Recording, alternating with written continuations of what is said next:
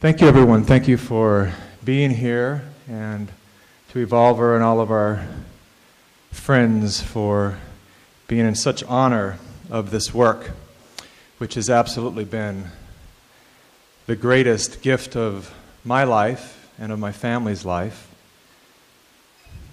And I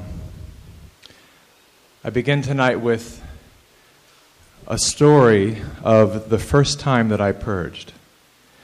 And it took me a while because my ego was so afraid to do that nasty thing in front of other people that it took me at least a half a dozen times before I finally let go of that. And as I got into the third or fourth ceremony, it actually became more frightening to me because I started to really question, what was it that I was hiding from? And so as this prolonged, I started to make up stories that, well, perhaps I had done enough inner work and I won't go there.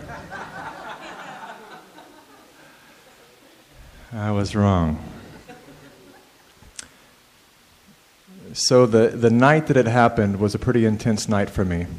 And I'd been holding on and fighting. As any of you who have done the work and been in ceremony, you know exactly what I'm meaning, those nights when you just can't let it go. And you know that before the good stuff starts, before the master teachings will come through you, that something has to be cleansed from the circuitry of your body. And it was that night for me, like I could no longer hide from whatever it was that I was hiding from. And so finally I decided that I must retreat to the restroom, where I remained for 5 hours, dealing with what I now know is the serpent, and the world of the serpent, the dark and slippery, mysterious world of the serpent. And at one point, while I was struggling in this room that became a cockpit of some sort as I was flying through all of the inner worlds, I was asked by the voice, to get up and look at myself in the mirror. And I did not like what I saw. Not only was I freakishly shape-shifting before my eyes, but I could not look into my own eyes. And I knew that I was actually being confronted with something very, very deep, that if I could get over that, something new would open up for me in my life, but I could not look into my own pupil. I could glance at it, but I would glance away just as fast, or I was bopping back and forth between both eyes. So I was hiding from myself. And when I asked deep for the first time, I was reaching a point where I was really surrendering for the first time. Show me, please. Show me, please. Show me, please. Show me, please. And the grandmother, the spirit of the vine, said, I've just been waiting for you to ask me to help you, which was such a difficult thing for me to do.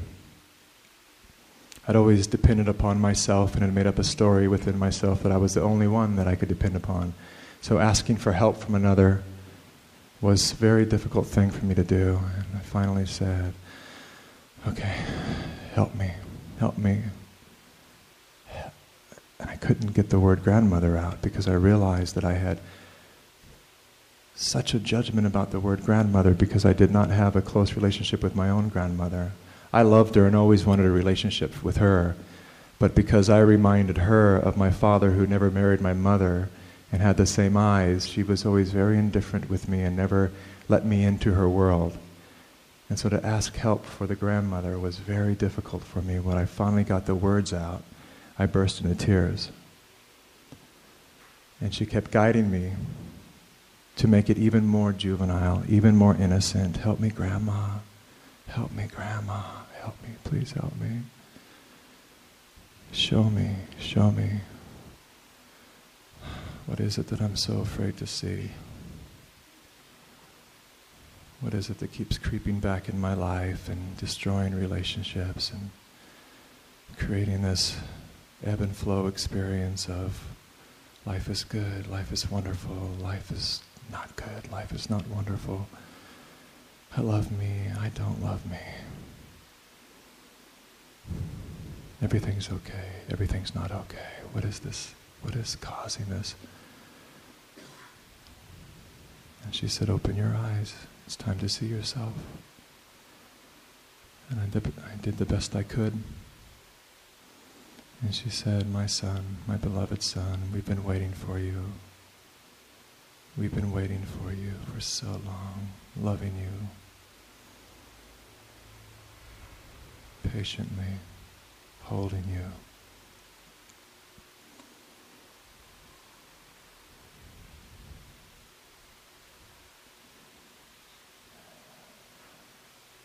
And as the spirit of the grandmother became present to me in a way that I'd never witnessed before, I was shown and was taught, and I had seen for the first time how I had been in violation of the divine feminine.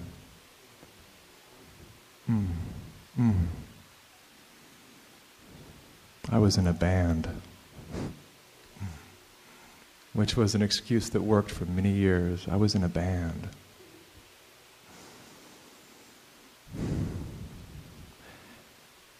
And the moment I got who I had been and how I'd violated my own mother, my mother that was my best friend, my mother who raised me as a single mother, and my two sisters, and my gay brother, all that feminine influence, how I'd been in violation of my own family by the choices that I had made in my addiction to seeking pleasure of the body.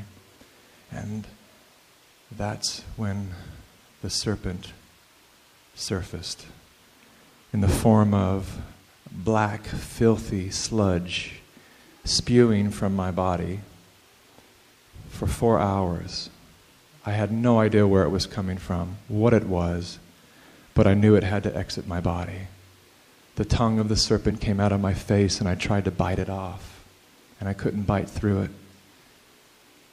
It was me, and it was a serpent, it was a snake that I'd become. It was the pattern that I'd been stuck in as a man, trying to be like other men and conquer, and it was clearly no longer going to be allowed to operate within this body. And this was the night that I had to deal with it or die, and to deal with it by dying.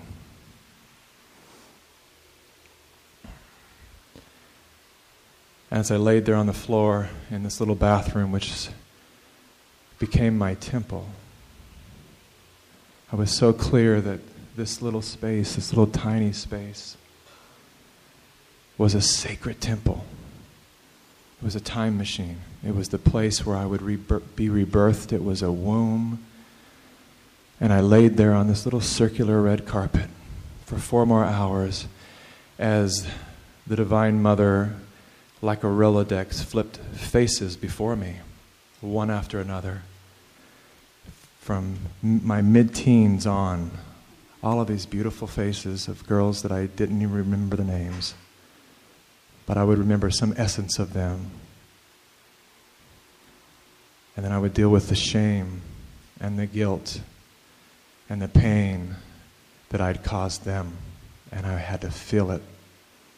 I had to be with the realization that they found some kind of solace in me because I've always been a nice guy. Some kind of comfort in my embrace, some kind of warmth perhaps that they didn't receive from their father, that I brought them in and made them feel safe until I got what I want and somehow justified leaving them. And as I dealt with this all night long, the weight of it was just enormous. The weight of it was more than my body could handle in the moment, and I would just get back to the toilet and I would just let it loose, and it was just darker and filthier and more painful as it went.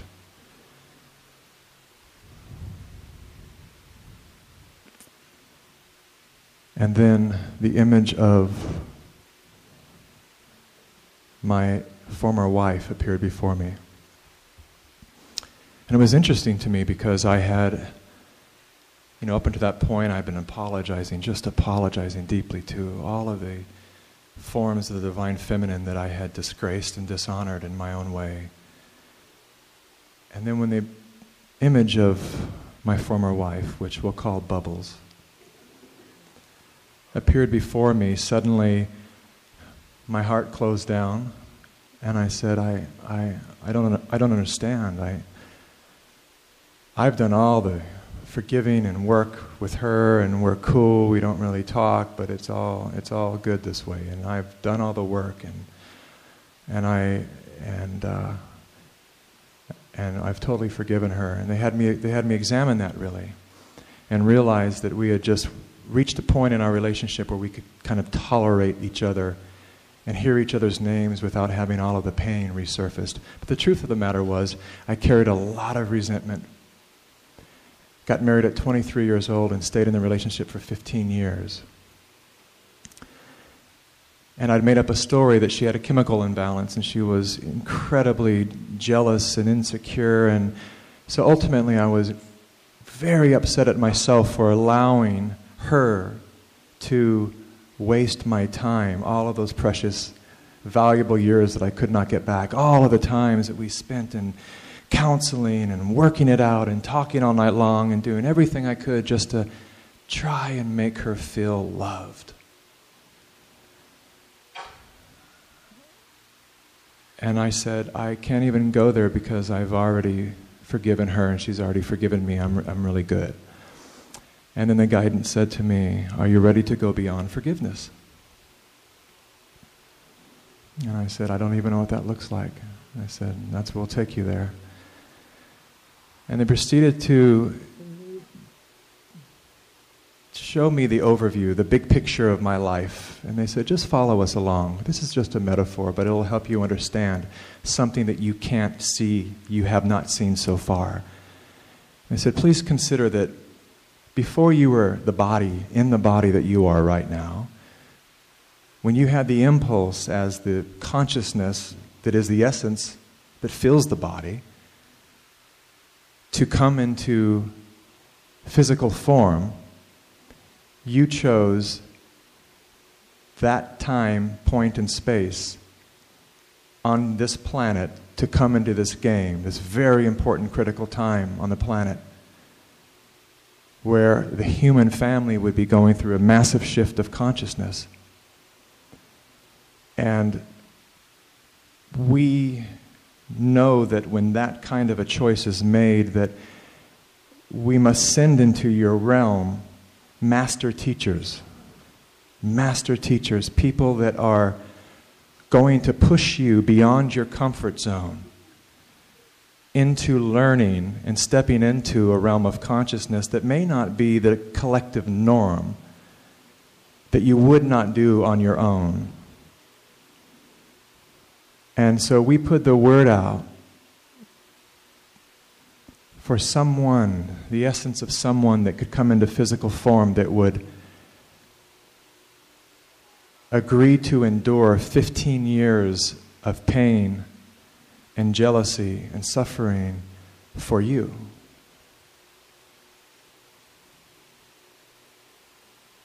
And I, in a moment, went from all the blame and shame and guilt and everything that I had been carrying that time to a great deal of gratitude, an extremely profound sense of gratitude for every moment that I had shared with my former wife.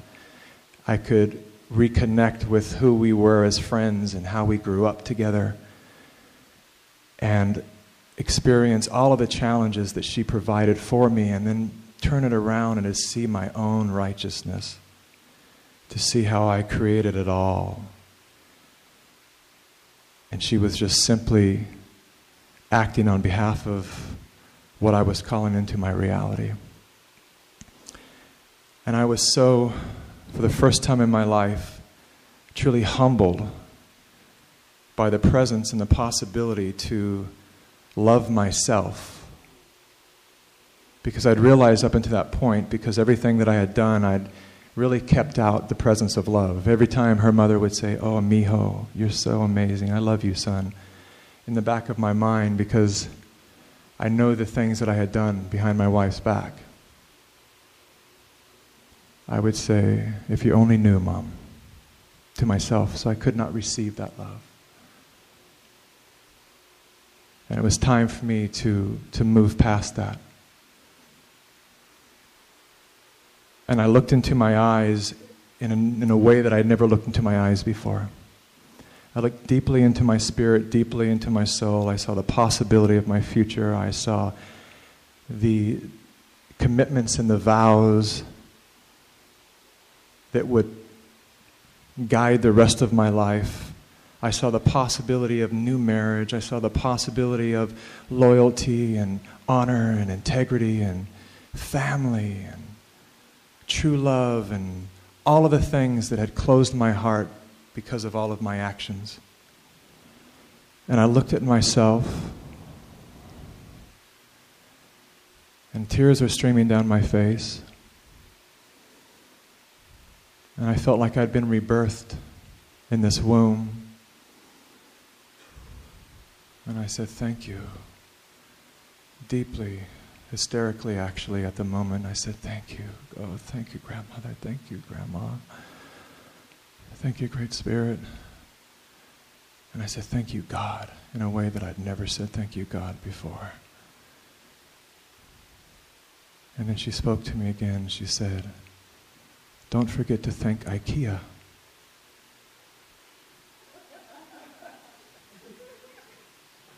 And I said, the furniture store? And she said, the furniture store. And I said, okay, you lost me now. Wait. I don't get it. Why am I going to thank IKEA? She says, what do you think about IKEA? And I said, honestly, she said, that's the only game we play. And I said, I think it's the most soulless assembly line crap on the planet. And she said, yes.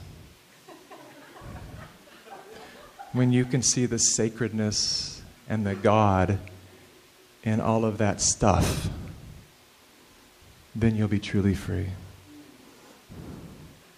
And that stuff is made by people. And God is in everything, in everywhere at all times. And we are. The Spirit is in everything. It's all infused with life if you just allow yourself the ability to see it. Open your eyes. And I opened my eyes and the entire bathroom was illuminated. Totally illuminated. The towel rack. The toilet paper holder, the curtains and the rings and the little red carpet that I had been on, all purchased at IKEA.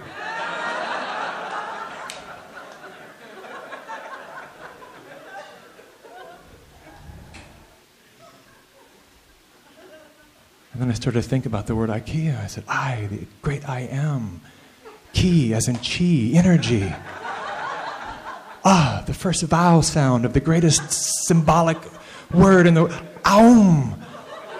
IKEA. God. I've never walked through the maze of IKEA the same way since.